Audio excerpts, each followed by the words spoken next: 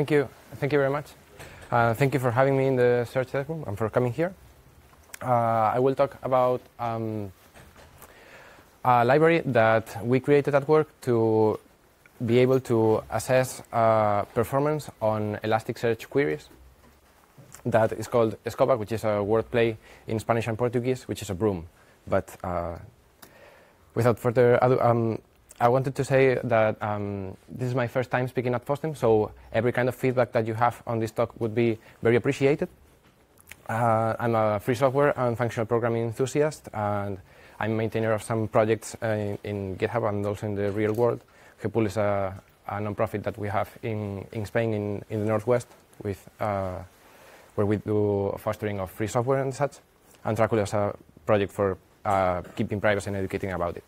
And I'm working for OpenShine, which is who sponsored this work. We're a small consultancy firm based out of Madrid, and we have some remote opportunities available at some points. So I encourage you to check it out. What want we here to talk about? What's the problem with assessing Elasticsearch queries? At some point, I'm talking here about aggregations on a data set that you have on Elasticsearch. So when you have some aggregations that are nested and that are somehow complicated, sometimes it's difficult to assess how well the cluster will behave with some of those queries, especially if you do not trust the user that inputs those queries.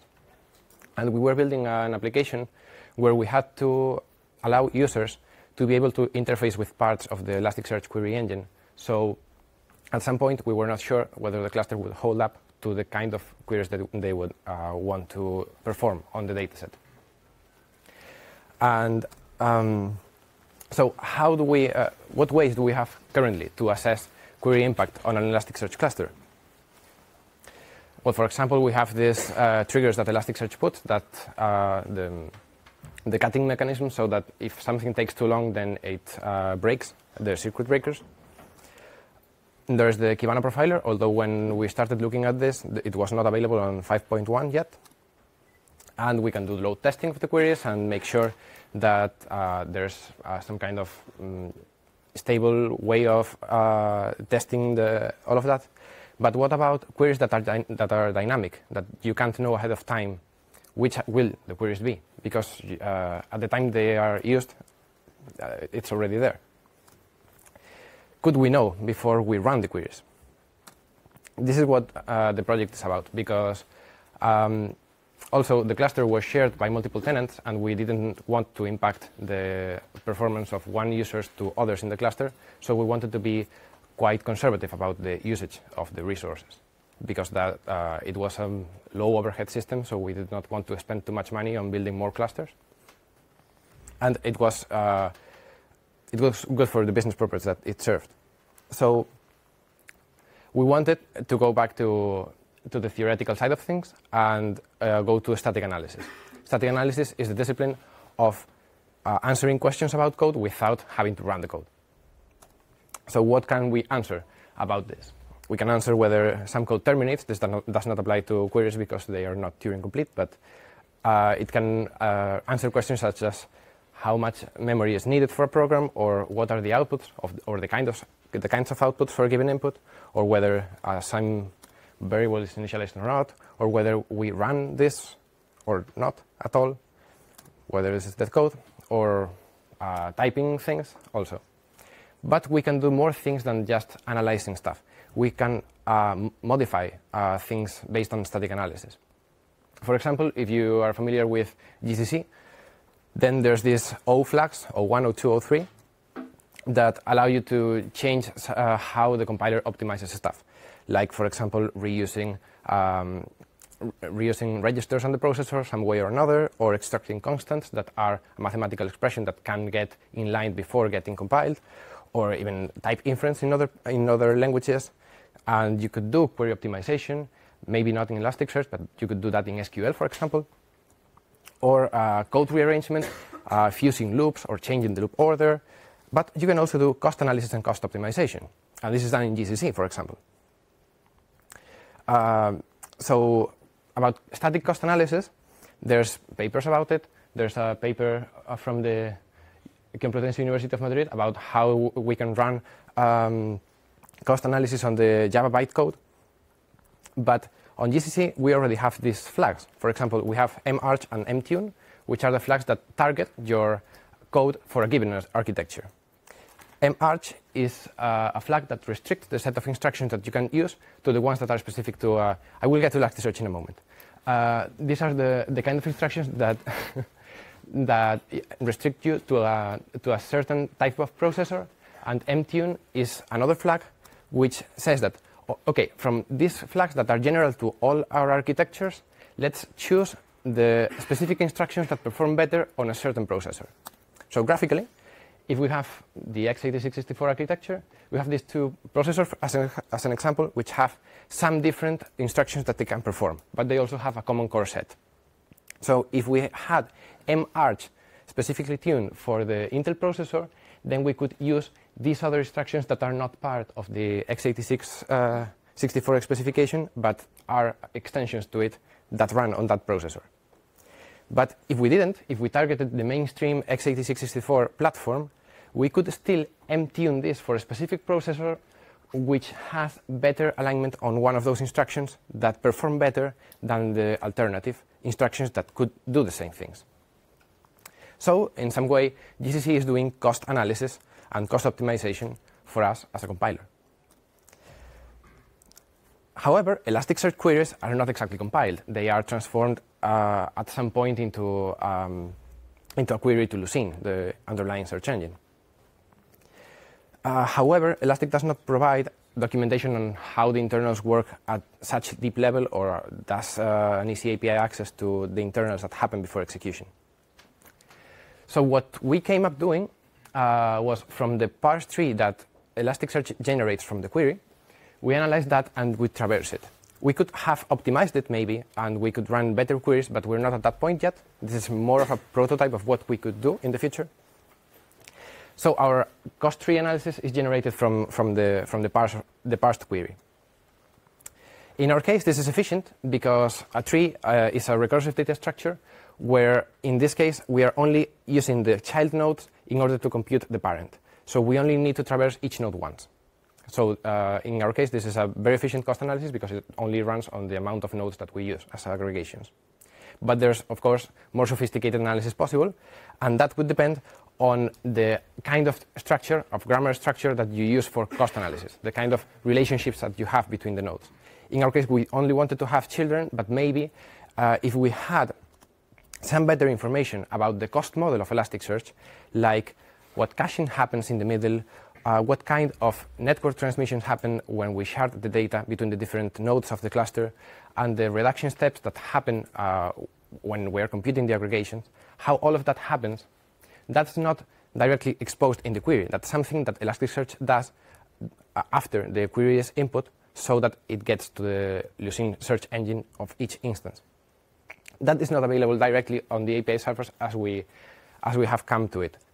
Maybe there are some underlying techniques, but we didn't find any documentation to get to them yet. So if we wanted to have this kind of better cost analysis, we would need some way to expose this better model, cost model, so that we could get the optimization things that Elasticsearch does and compute them also into our model. And this is ready to be implemented, but we don't know how to do that yet. But this could be, in a way, somehow like the Spark Catalyst Optimizer does with Spark SQL, in the way that from a query you get other sets of queries there. But how is this really implemented? How did we came up with this? We used Scala as a technology because it's easier to make functional programming with it, despite Java's functionality to do that in recent versions.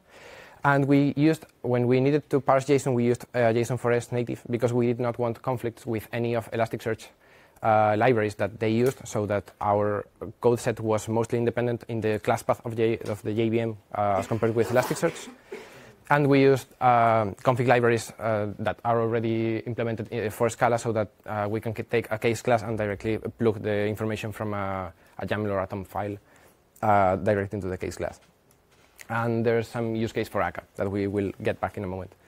Why Scala? I've just mentioned that. So the AST nodes are pretty basic. The interfaces are just the ones of a tree. And there's the root aggregation, which aggregates all the nodes, and then the sub-aggregations are this is a classic composite pattern where we have multiple sub-aggregations until the leaf node. And each of the sub-aggregations have a reference to the node that Elasticsearch parsed from the query, where we get the parameters from it. However, as I said before, Elasticsearch does not directly provide this facility to plugins directly. We needed to make a bit of a change with the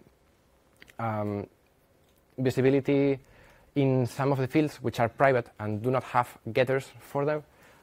In this case, the problem was getting the parse tree complete because we did not have, from this kind of nodes that Elasticsearch provides, we don't have the sub-aggregations method to get the nested trees. So we had to implement something that ran on a higher security context, because Elasticsearch by default runs and does very well with a restricted set of operations, so that you can do, for example, reflection and get to the core without doing some things so that the plugins can't hijack your cluster. But we needed to hijack the cluster so that we could get to these fields. And for that, we need to run under a very high permission level of security. So you have to either trust the code or read it, because it's open source. And at the end, we do some analysis of certain kinds of aggregations that we need to come with a specific cost model. But in the case that we don't have a good cost model on them yet, or it's not implemented, we rely on a default cost for each type of aggregation that happens. And then we do some mathematical aggregations over the child and over the parent. For configuring it, we use the same kind of configuration wherever you deploy this. I will talk about that in a moment. There's a default configuration for every node that is not specifically configured, which can have some default properties. And then for each type of aggregation that you have on Elasticsearch, you can have some specific configuration for each of them. And this allows you to get a cost model for each type of aggregation that you have on Elasticsearch, and even for what can sub-aggregations have underneath some other things. So that, for example, in this example, you can't get anything that is not a terms sub-aggregation under any data histogram. So that you can't run more complex things than what you want to allow the user to do. We built this as a library so that you can plug this wherever you want in your projects. But there's sub-projects to make examples of how you would deploy this as different stuff. For example, you can deploy this as an Elasticsearch plugin hosted in the Elasticsearch cluster. And in this case, you would run the libraries of Elasticsearch in the version that the cluster is running on. So you would have perfect compatibility between the parse tree that we are generating and the configuration. But you can also run it independently as a microservice with, and in this case, we're using Akka for that. And you can use it as a proxy for Elasticsearch, so that all queries come to this microservice and then it distributes to the Elasticsearch backend, or you can just have it run the cost analysis on them. As a plugin, we created the SBT structure, the Scala build tool, structure for building Elasticsearch plugins based on the Gradle code that Elasticsearch provides for that, because we had all our code base based on SBT, and we wanted to keep that. So if you are using Scala for any of your projects and you want to build an Elasticsearch plugin, you can use this as an example of how to begin to create a plugin from SBT. And also, there's the capability of running this as just a web frontend based on Akka HTTP. And it's also a project of how you would run this on your own, and including Scoba as a library, so that how you would interact with its API in an HTTP service. And of course, this can be deployed on Kubernetes, because that's also how we're deploying it internally, but it's a cool feature. And in this case, we already provide a sample chart which lists the configuration as part of what you can express directly in the values.yaml file so that you can directly configure everything in one single place. Next steps, we are going to need a logo because, as you said, as you have seen, we don't have any visual way of referencing this, but we need to future-proof this to Elasticsearch 7.2 because we do not have any ways to ensure that this will run on future versions of Elasticsearch and how this mechanism will continue to perform. We are using some things that we wouldn't like to, like accessing private fields directly. We would like to have some kind of API for doing this and make it more feasible to other plugins to run in the same way and have this kind of usage. And we would love to have some way of analyzing data from the dynamic usage of this plugin, so that when you run queries that go through the static cost analysis, we could compare what's happening with the static cost analysis and what the, for example, Kibana profiler would give us, so that we can tune our static cost parameters to those that actually happen in the cluster. And that way, we could get a much better fit for the static cost analysis, so that the default cost analysis that we get on GitHub is much better tuned to what a real Elasticsearch cluster performs. And from that also improving the static analysis methods so that it's more accurate to what's actually happening, including caching and so on. And this is all I had for the talk, so please, any questions are very welcome. Thank you.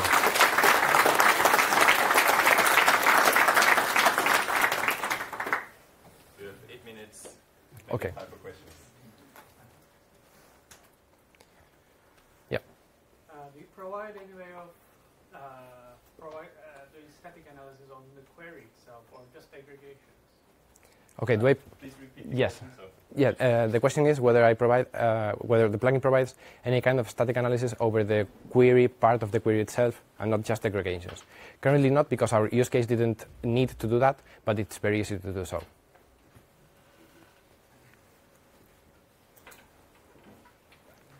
We would just need to add a different interface so that we could have both aggregations and queries, but yes.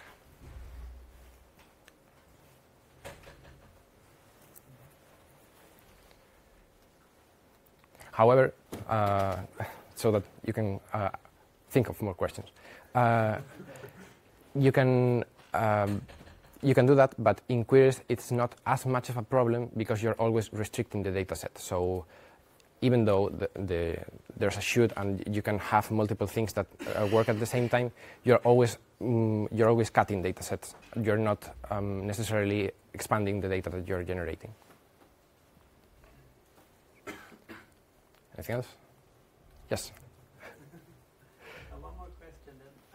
Is there any reason that you use the Elasticsearch internal data structures for aggregates, but instead of, for example, using the plain JSON? Okay, the question is whether there's any need for, or whether it's useful or why it's useful to use the internal structures of the parse tree. Yeah, if there's any benefit from using the internal data structures over parsing the JSON directly.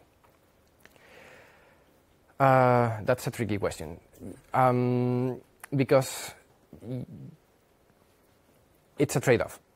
We could have our own JSON parser for the queries, but then if Elasticsearch changes the way that aggregations are handled or how the grammar is done on JSON, then we would have to rework that for future versions of Elasticsearch. And in this way, unless they change the names or the paths of the names of the aggregations, then it's done.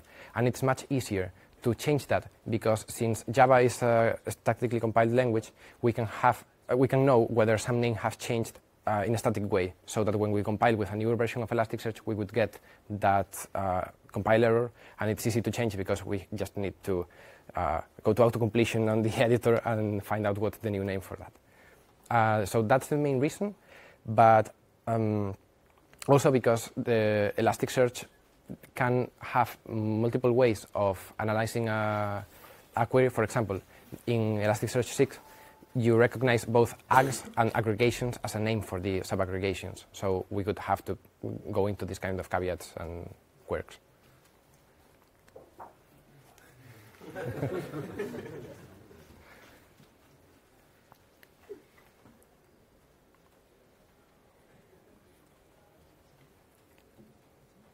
else? Last chance. Okay. Thanks everybody for joining. Okay. Thank you. Thank you.